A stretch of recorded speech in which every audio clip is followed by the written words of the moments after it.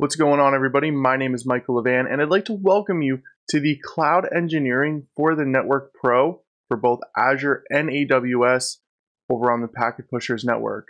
Now, this is going to be a full playlist. We're going to be going through exactly what you need to break into the cloud as a network engineer. So we're going to be talking about firewalls in the cloud, virtual networks, entire networks that are literally virtual data centers. It's going to be very, very cool. So the first video here, we're going to be breaking into cloud networks and why they're important. And it's going to be a little bit of a lecture, but I promise you it's definitely going to be important. And then all of the videos moving forward, we're going to be talking about the architecture and diving actually hands-on. So we're going to be in AWS, we're going to be in Azure. Now, if you are following along with this playlist, I do definitely recommend having a free AWS account. You can get a free tier for like 12 months. Some of the things that we're doing may not fall into that, but it's not going to cost you a whole bunch, to be honest. Like, I don't see anybody spending $100 a month or anything like that throughout this course. Just make sure that you delete your resources afterwards, of course. And then for Azure, you do have a 30-day credit trial. But again, it's going to be one of those things where you're not going to spend a crazy amount of money, but you might spend a couple bucks. So with that, let's go ahead and break into cloud networks and why they're important. All right, so let's kind of break down what the cloud actually looks like from a networking perspective. And really what we want to think about is its on-demand availability for any type of network resource. So obviously hardware still exists, but there are other options, so let's say you're using F5 on-prem or you're using Cisco or Juniper or whatever you're using. You have different options now if you want some type of cloud or hybrid or any other type of environment.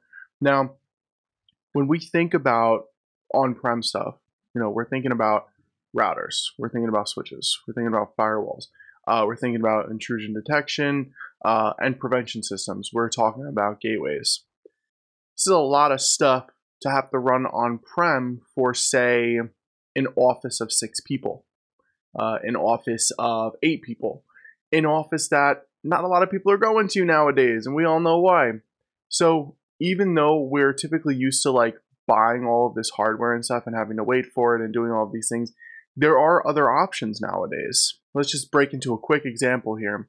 Let's say you had Active Directory and you had to set up authentication for users to be able to authenticate to their office, and then you needed to be able to set up ways for them to route out to the internet and what we would accept internally, what we would accept externally, and VPNs and all of this stuff. You can do all of that in the cloud now. You can have Azure Active Directory, you can have, VPCs in the cloud and all that stuff. And we're going to go over all of that in this course, don't worry. But I do just kind of want to get your brain ticking a little bit. All right, so we have to face a reality that is just becoming more and more apparent. And I think that it will continue to be. Well, a lot of us are remote. I've been working remote since even before COVID. And I know a lot of other people have too, but now it's like, we have these hybrid roles of, hey, you could work a few days in the office and this and that. So number one, the idea of huge offices being around forever probably isn't that big of a reality, especially in the networking world. And because everybody's working remote, as a network engineer, you're not sending them routers and switches to set up in their house, right? Unless you're the network engineer, then maybe you got some stuff going on in your house. But other than that, you're not sending the marketing team networking equipment. And because of that, you're probably going to be doing a lot of stuff in the cloud. Okay, so first we have public cloud networking, and again, we're going to go over all of this. Don't worry, I just want to again get some theory in your head here. They host, you use in Azure and AWS. They host the environment, and you use it. They host all the hardware that's needed, all that stuff. Everything is virtual for you. Hybrid networking. Now, you can set up networking in the cloud and networking on-prem, and you can actually connect the two with something called VPC peering, where, let's say you have your public and you have your private networks on-prem. You got the same thing in the cloud, right? You set up some private subnets, you set up some public subnets. You can connect them. You can connect those networks as if, you were on like a constant VPN kind of. You can think about it like that. But those networks are connected. Actually, the VPN thing, that's not a good example. You could think about it, like a WAN, where, you have multiple offices and you're connecting those offices via the public internet, right? Same thing with the hybrid network, except you're in the cloud and then you're connecting to maybe an office. Okay, so the vendors we know are in the cloud. So like these are just, two screenshots here, but F5 you can get in an AWS and in Azure. Cisco you can get in an AWS and Azure. A lot of the other vendors that we know, you can get them in the cloud as well.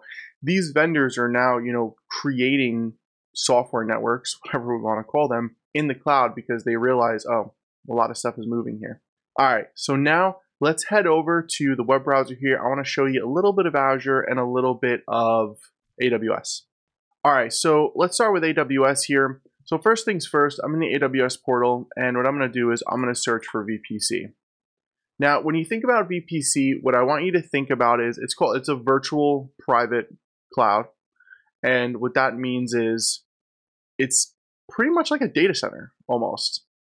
You're really getting the same data center benefits like subnets and routing tables and CIDR ranges and all of that stuff. You're actually getting that from the VPC. It's literally like a data center. So if I go to your VPCs, we can see here that I have a few different VPCs here. If I click on my VPC ID here, we can see the VPC. We can see that it's enabled. We can see that I have main routing tables and my CIDR range. This is the network CIDR range. Okay, and then we come down here, we can see the CIDR. We can go to subnets and we can look up Mike VPC. Now we can see here US East 1A. So in that availability zone, I have a subnet. And then we can see our subnet here. We can see any details about the subnet, like the CIDR range that's being used, for example, on the subnet itself, the available IP addresses. We can see the route tables. Now this is going to be, if we have something going out to the internet. So again, we have what's the destination right here, 0000/0. That means I have an internet gateway that's essentially saying any device, any compute, like an EC2 instance, that's set up on this subnet using this subnet, it can get out to the internet. I can also set up subnets that are private, again, public and private. So all of the different options that you have on-prem, you also have in the cloud. Same thing with elastic IPs, for example. So, you can create a public IP address, assign it to an EC2 instance, which is like a virtual machine, and maybe it's a web server. So maybe people are hitting that IP address, or you're setting up DNS and, connecting it to that EC2 instance. Again, if we go and we look at Route 53, okay? So Route 53 is DNS. You have hosted zones. And, so for example, I have a domain name here that I own, and this is a hosted zone. Now, I don't want to freak you out. If you don't know all this stuff, it's perfectly fine. These are the types of things that we're going to be talking about and going over inside of this playlist. So don't worry. This is, again, the high level. I want to get you excited. I want to show you a little bit what's going on, give you a little bit, and then I'm going to reel you in and then I'm going to dive into, everything from a technical standpoint throughout this playlist. So now let's head over to Azure. So I'm in Azure here, and if I go to virtual networks, okay, we can see here that I have a bunch of different virtual networks here. I can go into, maybe one of these here, and then I could see the address space, so I can see the CIDR. I can go into subnets, and I can see, I have a default subnet here. I can click on that default subnet, and I can see my range. I can even add in some IPv6 stuff if I want to. NAT gateway, network security groups, routing tables. One thing you're going to notice here, everybody, between Azure and AWS, the names are a little bit different, but not really. But at the end of the day, it's really all of the same stuff. All right, so we got the high level going on. We showed you a little bit of what's going on in Azure. We showed you a little bit about what's going on in AWS. Now, let's really dive into this. Get your keyboards out, everybody. Have one screen over here, one screen over there if you want, so you can follow along with the videos and do the hands-on goodness as well. Please don't just watch the videos, actually do it while you're watching the videos. Do the work while you're watching the videos. That's how we can cement this knowledge into your brain. So with that, we'll see you in the next video.